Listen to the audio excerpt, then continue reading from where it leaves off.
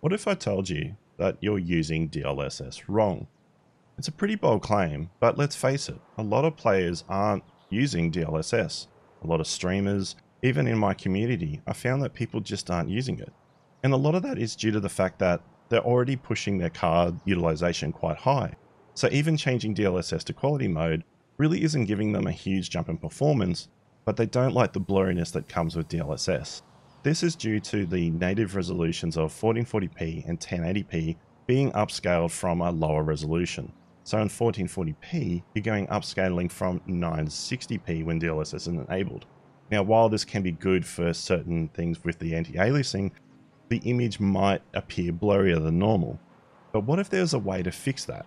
Now, there is another NVIDIA technology that came out at the start of the year called DLDSR, which is Deep Learning Dynamic Super Resolution.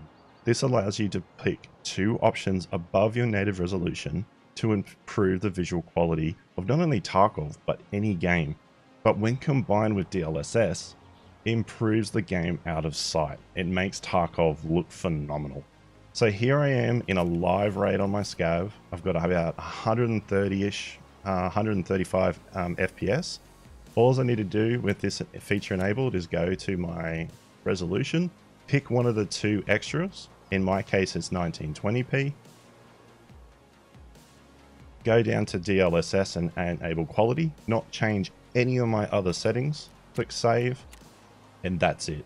We are now running Tarkov at 3400 by 1920 with DLSS on quality. My FPS has dropped down by about 15. But I'm a more consistent FPS now, so it doesn't jump all over the place. But more specifically, the game now looks phenomenal. Grass detail around me looks sharp and clean. The distance in the telegraph poles are now visible and very easy to see. The telephone pole lines are now visible. I can even see the trees in further detail. Even piercing with the sun right above me, giving that hazy fog look, doesn't look as piercing in the eyes anymore, allowing me to see PMCs better. I can see detail significantly better across the horizon here, which means I'd be able to detect players better. This is the way that DLSS should be run in Escape from Tarkov with DLDSR, and that's what I'm going to show you today. I'm going to show you how to enable this feature in NVIDIA Control Panel, as well as some recommended settings that you should be using. So let's dive into it, guys, and hope you enjoy the video.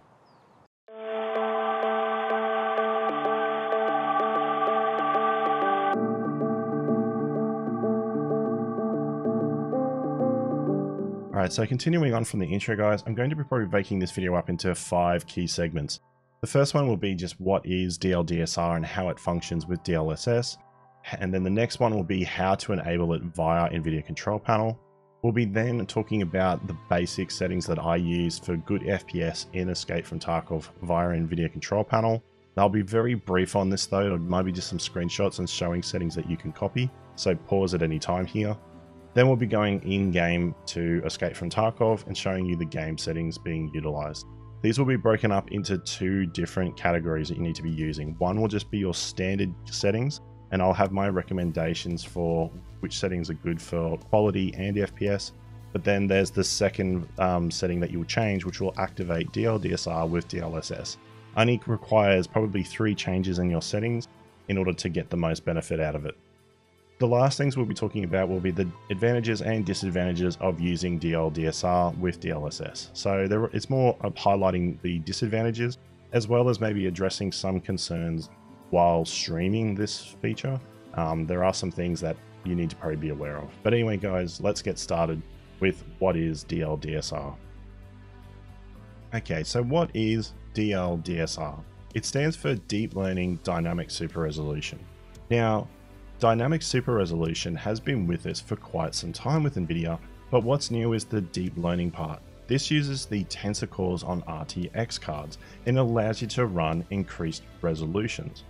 Now, the basic premise of it is that it takes 1 pixel, super samples it up 4 times the resolution, grabs all the color averages taken from those 4 extra points that are rendered, then downsizes it back or downscales it back to your native resolution, blending all the colors in to give you that increased fidelity. Now, I came across this with a tech quickie video from Linus quite a while ago in February this year when they were announcing and showcasing this technology. I tried it in Escape from Tarkov, and yes, I did notice some visual improvements. Shadows and a bunch of other things just weren't shimmering as much, and it just looked like a crisper image. And it looked phenomenal. The problem is the FPS hit was also pretty savage. However, with DLSS now, and being able to be rendered and upscaled from a higher resolution, thanks to DLDSR, the benefit of running both technologies is phenomenal. DLSS will handle the anti-aliasing option. This is the reason why you don't see it as an option to select anymore once it's enabled. But that's a good thing because DLSS handles that a lot better. You'll see images clearer in the distance. Telephone poles and minor detail will be handled a lot better and a lot clearer. That means also PMCs will be rendering in more detail as well. And you'll be able to see players significantly better due to the increased resolution you're now displaying on your screen. Now, this can vary depending on if you're a 1440p user or a 1080p user, and also your hardware specs. But I highly recommend giving this a go, because it will actually blow your mind at just how good Tarkov can look.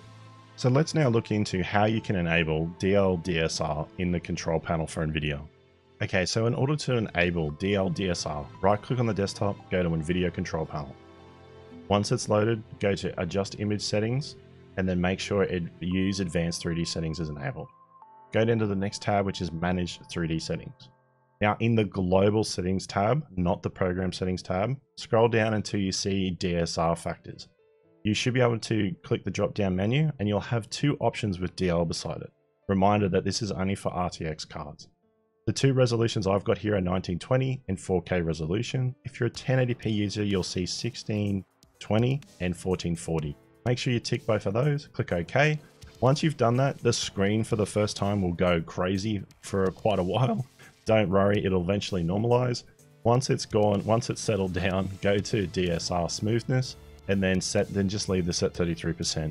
Now, if you find this image to be too sharp in Escape from Tarkov, drop it down to say 50 or even 66%. The longer or the more that you move this bar, the more blurry the image gets. Even if you're a streamer, try it at 33% and just drop all sharpness. And I'll be recommending the same for even people who don't stream. It actually handles it quite well because of DLDSR's anti-aliasing method. So leave it at 33% and see how you like it, but increase it as you see fit. Once you've done that, you'll be then able to actually go into Escape from Tarkov, and you're then going to have two options available. Once you go down to the settings and graphics, up on the top of your native resolution, then you've got two others to select. Select the one that you want to use, go down to DLSS, put it on quality, click save, and then you're good to go. Okay, so if you got an RTX card from NVIDIA, these are my recommended settings for Escape from Tarkov. Head on over to the program settings tab, that where we just were. Now you're able to add Escape from Tarkov via the button here, and then browse for the executable. You're not looking for the BSG launcher or the BE for BattleEye executable. Make sure it's the correct one, add it in, and now you can edit your settings. I'm going to fly through these pretty quickly without necessarily too much information, as just a point of reference. Anisotropic filtering is application controlled as well as anti-aliasing mode. Gamma correction is turned off, and anti-aliasing transparency is turned off. When it comes to background application, max frame rate is off. The low latency mode is off. That is handled by NVIDIA Reflex now. You don't need to use that functionality anymore. Max frame rate is off. Monitor technology is FreeSync or G-Sync, depending on which one you have.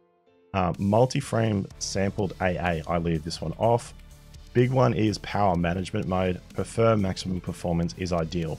This allows your NVIDIA card to use its maximum power limit, as well as relying on NVIDIA boost technology to keep your card cool or boost when it's cold enough. Let NVIDIA handle this, but give it its maximum power. Refresh rate is highest available. Now, some of these settings here are some of the ones which can affect the visual quality of Escape from Tarkov. My recommendation here is for anisotropic sampling optimization, leave this one on. The negative LOD bias, leave this one allow. Texture quality, I would leave this one as high performance. However, if you do have an RTX 3080 or better, you may be wanting to switch this over to quality mode, as it will give you a little bit of a bump up in detail in the game, and you've got the horsepower to support it. But if you're looking for max frames, high performance. Same with trilinear optimization, leave that one on. And then threaded optimization, I leave this one on because I've got a Ryzen 5000 5900X. But this is personal preference. If you're not sure about this one, leave it as auto. If you've got a relatively modern CPU, leave this on. Triple buffering, turn that one off. Vertical sync, turn that off because you want uncapped frames and Escape from Tarkov, so you got to leave this one off. And virtual reality, pre-rendered frames, leave as 1. These are the settings that I recommend, guys. The big one just being the quality, texture filtering quality setting here that you can change depending on if you want performance or more detail. But this should allow you to get pretty good FPS in Escape from Tarkov, and it's settings that I've been pretty much chopping and changing and using for quite some time now. Alrighty guys, so now we're going to jump into Escape from Tarkov graphics. We're going to break this down into your overall native resolution settings that I would recommend you run. And then there's the DLDSR/DLSS option that you can enable at your leisure and even during a raid. So first of all, stick with your native resolution for now. Full screen mode. You can run borderless, but there is an FPS hit. Texture mode, run this as high. If you've got 8 GB of VRAM or more. If you want more FPS, even on high-end systems, run it as medium, but accept the texture quality reduction. Shutter quality, run this at low. I like seeing PMCs, I don't like them hiding. So this is again a personal preference one, but I find low to be the best here. LED quality, I run this at 2. Some people run this higher because they don't like wood planks and certain objects rendering in when they're right on top of them, or they just don't like how often objects are rendering in. Increase this if you like, but however, acknowledge the fact that it is an FPS tax. Overall visibility, I run 400 purely for the fact that ballistic system changed sniping in Escape from Tarkov, where it's not as viable anymore. Pen drop-off and flinch drop-off has considerably reduced the amount of rounds that can penetrate over 300 meters now, so it's up to you on where you want to go. In my opinion, I wouldn't go above 1,000 if you don't like the mountains and stuff rendering in as much, or if you want maximum performance, drop this down to 400. Now, when it comes to anti-aliasing and anisotropic filtering, I'm going to touch on these both.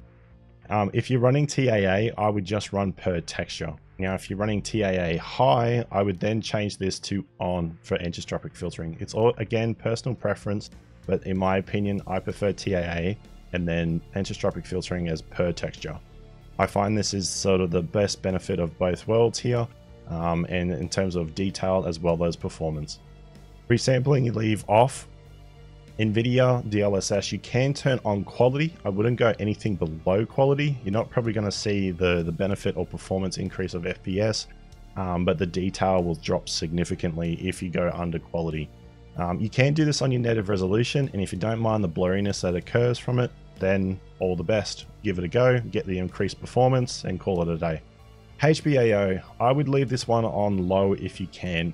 It's obviously you don't need to, but I think it does help with grass shadows, weapon detail, and a few other things that just make Escape from Tarkov look that little bit better, and it really doesn't cost all that much to run on the low setting. Personal preference again, but give it a try and see if you like it. SSR is for reflections on water, especially when it's raining, but this is again a personal preference. Low looks pretty bad in the water. However, low overall on landmass doesn't look too bad, but as you increase this, it will become increasingly more taxing, especially once you go to high and ultra. So just be mindful of that. Personal preference, if you want max performance, keep it off. Anisotropic filtering, we've already touched on. NVIDIA reflex low latency, leave this one on, and boost.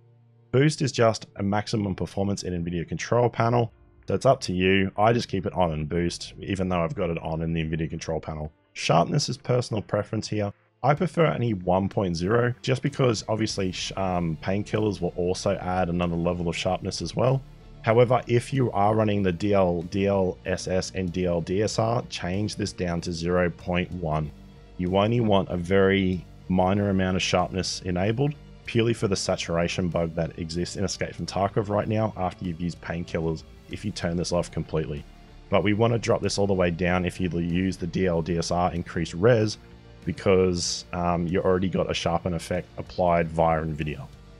Lobby FPS and game FPS is always maxed out. Now when it comes to the options down the bottom, the only two options that you probably need to worry about is grass shadows and MIP streaming. MIP streaming, if you're struggling on Lighthouse and you use high textures or even medium and you don't have much VRAM, this can help you quite considerably, especially if you're struggling to run maps like Lighthouse. Give MIP streaming a go. Obviously there is going to be certain textures that look quite blurry or whirly is the only other way I can describe it, but that's because of MIP streaming. If you don't like that feature, then turn it off.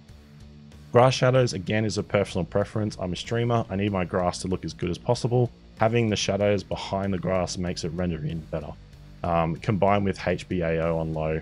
So that's just a little tip if you're a streamer, but it can make the game look, in my opinion, significantly better, especially on woods. The grass just seems to mush in together, especially if you've used painkillers. Grass shadows on and HBAO low seems to make a big difference.